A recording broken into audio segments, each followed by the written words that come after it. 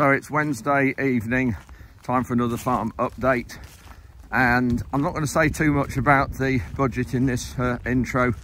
Does my head in still, really. Labour still are saying they're not going to backtrack and all they're doing it for is to protect family farms. Well, absolute rubbish. All they're doing is protecting people that have got a lot of money in London, come out into the countryside, buy a big house and 2 or 3 pony paddocks, and that gets you £1 million. That's all they're protecting. Nothing to do with farming or food production. Anyway, feeder just behind me here actually, and let me just show you this quick. This is one of the bird feeders with about probably 20 of these dotted around the farm. You can see here there's some food in there, and the birds sit on the perch here and peck it out. There's millet, red millet, white millet. I think there's some linseed in there. We put some oilseed rape with it and some wheat to make it up. Anyway, I'll have a look at that another day. Anyway, this update, we are looking at it was Lincoln Cathedral on Sunday for the Harvest Festival. So just a minute or two from there, and from a neighbouring farmer regarding the budget. It was his forage harvester that stood outside the cathedral, so that was great. And so I talked to him. That's if I include it in this update. I might say that for Sunday yet, I don't know till I start editing it later. And we also did a bit of cultivations on the 2 beet fields that we lifted, what, 3 weeks ago now. They've had a fair bit of rain on them, and then at the time subsoiling them, if you remember, we did that, was the right thing to do. It went well, but then we had a fair bit of rain afterwards and it turned out to be the wrong thing to do, because what it's done, the roller on the back of the subsoil has actually packed the soil down level, and it means it's not rough and undulating, and it can't, and because it's level, it hasn't been stood the rain as well. So that's a bit of a well, more than a shame. But anyway, I still hope to get it in. I don't know, but the problem we've got is the weather at the minute is still cloudy. Looks a little bit bluer in this video, but it's clearing a little bit to what it was yesterday.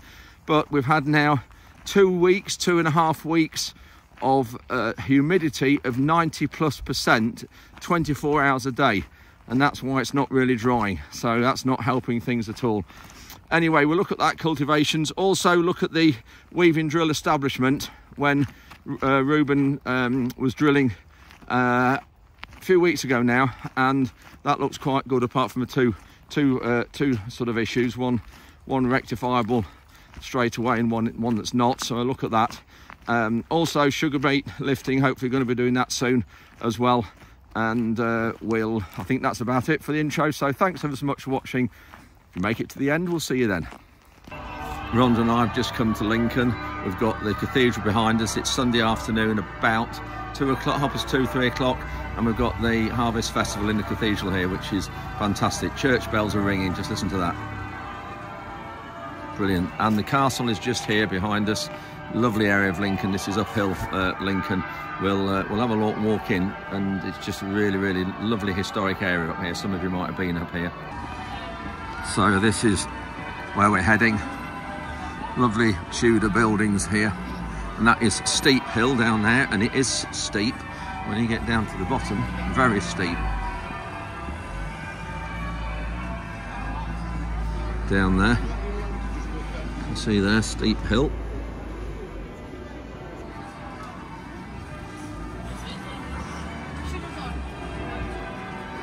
So Rhonda, you are reading a lesson? No, I'm not. I'm doing a prayer. Doing a prayer. Yes. Probably we need it after the news this week. Yeah, but thank you, Alan Robson, for springing that on me on Thursday.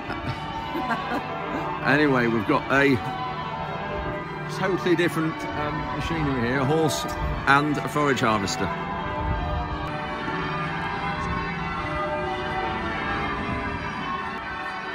Stunning building, this. It still holds the record for the tallest building in the world for the most number of years. And fantastic that Lincolnshire and farmers here as well. So those of you who aren't farmers, watch these videos. That's a forage harvester, which will chop up maize, grass as well, probably. I'm not sure whether it does maize, and then maybe order the right attachment on, and for cattle feed. I think that's just a tourist transport. Got two older tractors there in front of the cathedral as well.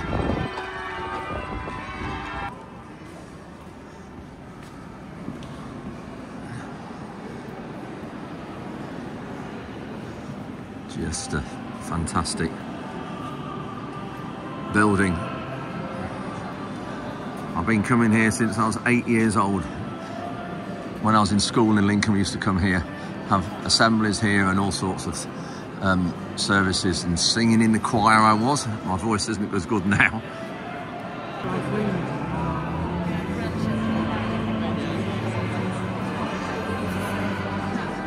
There we go, look at that. Yeah. Yes. Good luck, Alan. So, LRSN, Lincolnshire Rural Support Network. Some really good stats. You've seen this before. I won't go through and dawdle on them again, but this is all from Lincolnshire. Produce.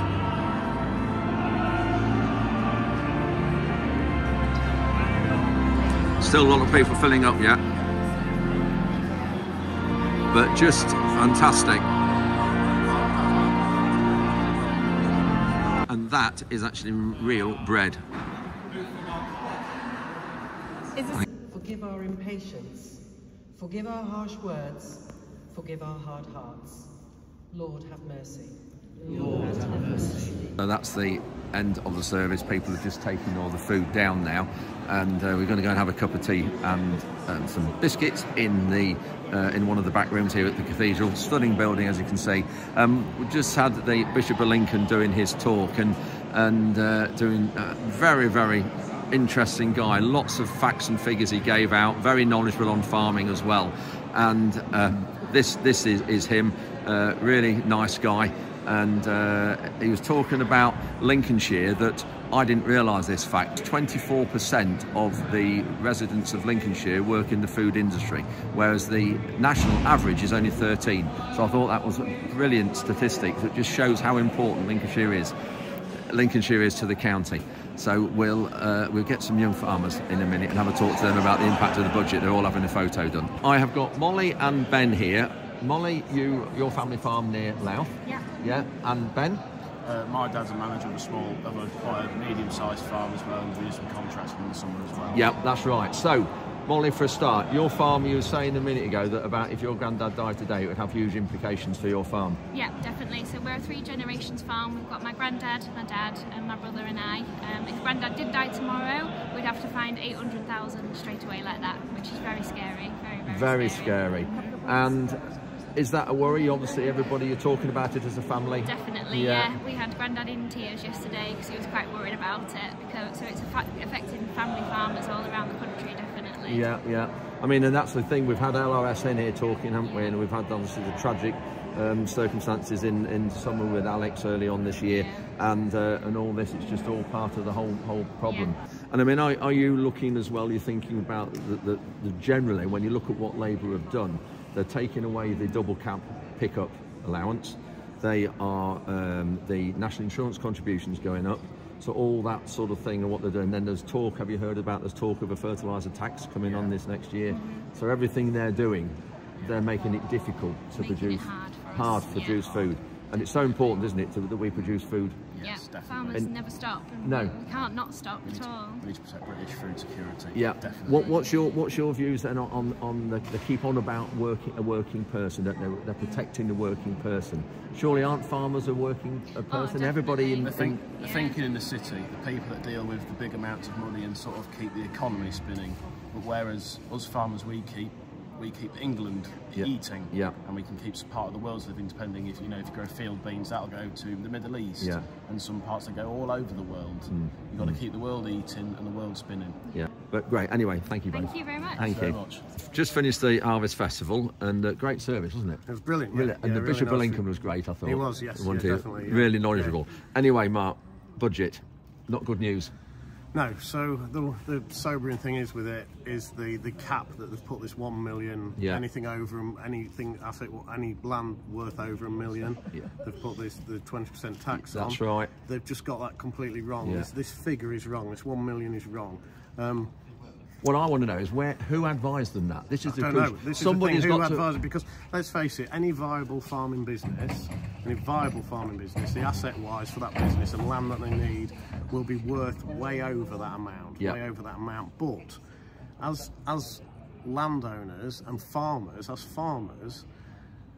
to get the profitability of what they're earning off that land is very small. So to pay a massive tax bill, the only way of generating cash from that asset is to sell, and that's what none of us want to do. I'm third generation. I've got 3 children myself.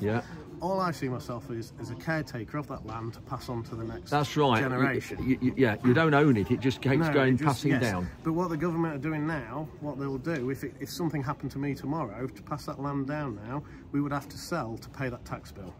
Now they need to up it, because that £1 million, all that is someone's done well in life and they've bought themselves a nice house and a pony paddock that's worth £1 million. They will get away with it. But any viable farming business that's been in a family for generations, it will kill the family farm the way they've done it. They need to up that limit to at least 5 million. No, they're right, definitely. And I mean, but it's not only that, is it? It's the pickups taxes going in relief. It's they're going to put tax on fertiliser next year. It's national insurance contributions. It's the scaling down, the 70% reduction on the D-link payments next year. I was at the NFU conference 2023. Yes. Keir Starmer stood and talked and spoke well, as you would expect from a politician in his position. And he said we need to look after family farms. We need to look after farming in the times we're in with having the 2 worst harvests on record, and he has just completely gone back on that. He was talking about the worst thing ever is losing a family farm. Well, there isn't going to be a family. There aren't going to be family farms when it comes to passing it over. And the very sobering thing is, okay, there's 18 months, if I'm correct, that we've got time to sort things out and sort succession. How many older farmers are going to do something silly to themselves just so they do pass away in that time? So they're not leaving a massive unpayable unless you sell tax bill to the next generation. I think the thing is as well that I don't think they understand at all how much it costs to put food on the plate. No, not at all. Food is too cheap, really, to be fair. People don't prioritise food anymore, do they? They don't prioritise food. And when you look at the price of the machinery here, this is your forage harvester here behind us, something like that. What's that? Yeah, something like 300, over £300,000. There you go. And it's just getting unjustifiable to buy machines and carry on farming for such what we're getting back. The profits we're making are very minimal, and absolutely. I tell you what, he's put the minimum wage up. Oh, the Rachel Reeves put the minimum wage up. I wish I got that per hour I work. Yes, I know. That's the problem. We're not getting that for the hours we're working. We're not getting that, and now they're going to tax on our assets that we've already got. That's right. But I think that this just further emphasises the whole food system's broken. The fact that the price of food in shops and supermarket is going up, but yet the price we sell at is going down. Yeah, exactly. So why is that? There's something wrong. Something's wrong with the system, isn't it? Isn't the whole system? Definitely. Yeah. Anyway, thanks, Mark. We've got the cathedral bells singing. It's lovely, that, isn't it? What look at that. What a way to end the service. Look at that. Just brilliant, isn't it? What a building, isn't it? You look at that, everybody. Look at that cathedral there. So I think, didn't it take 300 years to build or something? Something like that. Because I think there used to be some spires. There were some spires right on the very top there, and they blew off in the wind, and they didn't put them back on apparently. And when they were up, that was when it was the tallest building. Anyway, Mark. No, thank you. Pub, something to drink. Thank you very much. Thanks. It's Monday afternoon, about 3 o'clock. I've just got back from a funeral. He's one of my father's best friends. My father died in November 2020, so latter end of COVID, so we could only have 30 people at the funeral, which was disappointing because he was a very popular guy in Lincolnshire. Anyway, a lot of people there who I know, and I've been to see this guy regularly every month virtually since my father died until 2 or 3 months ago. Anyway, I'll show you the service sheet from that in a minute, because some of you will recognise him because he's a well-known land agent in Lincolnshire. Anyway, I've got Will Hollis here from GB News. Did something with them this morning. I'll put a clip up from him in a bit, or you might even have seen it earlier on in the clip. Got Tom working on the Puma in the background here, and we've finally decided to start cultivating some of this land that had sugar beet on, that you saw us loading it with an excavator last week's update. It's not dead dry, but I think the weather's changing a bit. The atmosphere's a little bit drier, and it's coming drier towards the end of the week, hopefully, and sunnier. So we're going to try and get some of this land drilled. We've got 3 fields here we need to get wheat planted. Just looking at this, it's not brilliant, as you can see. It was soloed, and then we've subsoiled it. We'll have a look at this and see, and we'll decide what we do. But I think we're going to have to drill it fairly rough, put plenty of seed on, and hope for the best. So we've got the Simba Express on, which is a small disc machine to just try and create a bit of tilt. Nala, come here. It will need probably doing 2 or 3 times. Oh, it's not doing a bad job.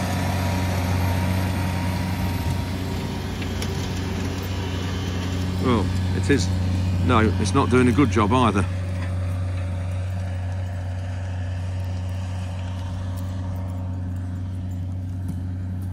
Wet, what I call wet blathery lumps. Just shows how wet it is in the soil profile. Maybe subsoiling it in the end was wrong because it's put it down level. I don't know. Trouble with this land, when you've got growing sugar beet on land that's not ideal for growing sugar beet, what do? Not brilliant, this isn't. We look at Frankie there and some of these lumps, how big they are and what it's like. It's really wet in here, some of this land. Oh dear, that is wet.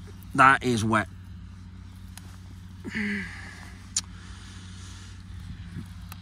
Frankie's after sugar beet. Just see, looking at my hands here.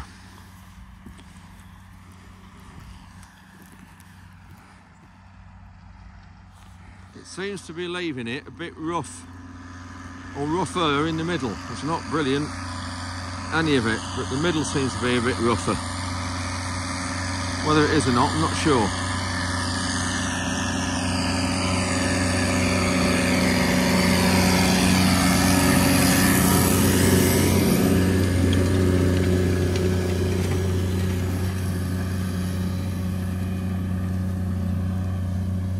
Maybe it's not, I don't know. It maybe is a bit.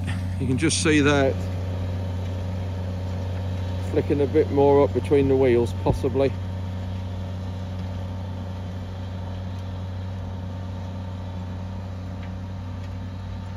So just waiting to do a live piece for GB News. Just waiting for a few minutes for the studio to let us know when that is. And Jason is just cutting some hedges, doing a bit more. Just having a walk over another one of the fields next to the A17, just there. See the traffic. This is one of the fields that didn't have a crop on again this harvest. Cover crop. And then we mould it and soloed it, had it dry or fallow all over the summer, and then sprayed it with glyphosate and drilled it, and looks really good. So this is inherently wet along here next to the wood, but with putting the mole drain through it, and we mould it into the dike. Tom went into the dike there where Will is. It did a good job. And when you look down the field here, really good establishment.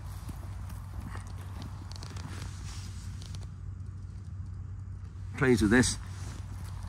This is a variety called Oxford. We grew this from our own seed this last year up at the Heath. We bought a ton of high grade seed and then harvested it, and that ton went over about 5 acres, and then the seed from that 5 acres has drilled about 170 or 80 acres. So looking good here, pleased with that. It's Tuesday morning, another murky, overcast, cloudy, damp day. It's relentless, this weather, and as you saw earlier on in this clip, the land is not working very well at all, but not a lot we can do. We have got this sugar beet here is going to be lifted second half of this week, so you'll see this in Sunday's update. And the good thing is that this beet pad is all clear. So this concrete finally got rid of the bales. Reuben swept it, and it's finally going to be used for what it was built for many years ago. So yeah, this sugar beet behind us here, will get up and hopefully all go on there. The 34 acres, and I know the crop wasn't planted till May the 9th, so it will be lower yielding because of that, but hopefully we can manage to get it on that concrete. It's that time of the year again when Nala's molting. And yeah, huge amount of fur. Nala, come here. Nala, no, don't eat it. Come here. I'm just in one of the fields that we had the Capulet beans in, and that Ruben drilled with the Weaving Sabre tine when I was in Portugal. When would that be? About the 10th, maybe 12th of October, maybe somewhere around there, maybe 14th of October. And it's come really well, except a couple of little issues that we know about that won't happen next time. We can resurrect one of them now actually, and we will do in the next day or so, but another one we can't. So you can see, looking across there, germination's really good, but we've got a gap there, and that's what we call a blocked coulter, and that's where the seed pipe that carries the seed from the hopper or the distribution head down to the tine in the ground was blocked, and unfortunately it's been blocked. So every breed up and down the field it shows, and then here's the tram line where the sprayer runs, and it's in there. So that one and that one's meant to be there because that's the sprayer. It does it every 32 metres automatically, and there it's not, and it's like it on 4 fields, as unfortunate as well. You can see some of the beans here are growing, some of the Capulet beans, a few that's littered just here. And the other issue is on the headland, got some gaps. So that was done on the outside of the fields, going from the lane just there through to here, and then when the drill was dropped in, it does take a while for the seed to come out, and you can just see here there's some gaps missing. That's the overlaps when the drills come out the field. So what we need to do is here we just need to go with one breed down here with the drill, 6.4 meters. It will take it to way out where Frankie is. It'll be out here somewhere, and it'll be fine, and it'll fill that in, but it will obviously be a bit backward. But just something else we know, there is an attachment or something we can do on the settings of the drill in the control panel, but we can't use that with the Case Puma. It needs to be on a new attractor with headland management, which the Case hasn't got. And then I've just spotted this. There's a wet spot here, and that's why this wheat's not come. Not quite sure what's gone on here, because there's never been a wet spot before. Yeah, listen.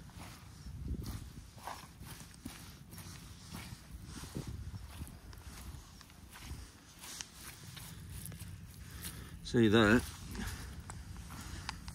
Yeah, very wet just there. And then this is in another field that was really wet. I drove down the track side here 2 or 3 weeks ago, and just showing you how wet it was. And Tom has put a mould drain down, done all this headland, but he's done it really close, done it only a metre apart. In fact, there's probably still yeah, there's one. There's one there, there's the slot going into the dike. Another one just there. So all this headland's been done really close, and yeah, it's not anywhere near as good as the rest of it, but there's more than enough wheat there to make a half decent crop. And the rest of the field's good. So that's it for this midweek update. Just wanted to show you the lanes here that you showed. I saw you, was it early on or was it the other day? I think it was the other day we were looking at the lanes and how bad and rutted they were. And Ruben and Tom have just done a temporary repair job on these lanes, ready for this sugar beet that we're going to lift, hopefully, probably tomorrow, all being well, Thursday. So when the lorries come up and down here, they're going to make a bit more of a mess. So they have brought some planings out on here, just scattered them along and used a bit of a cheap grader that we've sort of cobbled together a bit ago. It's just an RSJ beam on the front of an old drag. Anyway, we're going to do these lanes properly next spring with all the heap of planings on the other beet pad. But yeah, so these have been just sort of rectified a bit, just a bit of a temporary repair. Anyway, hope you enjoyed this update. Thanks ever so much for watching, and we'll see you as always Sunday morning 8 AM, and have a good rest of the week.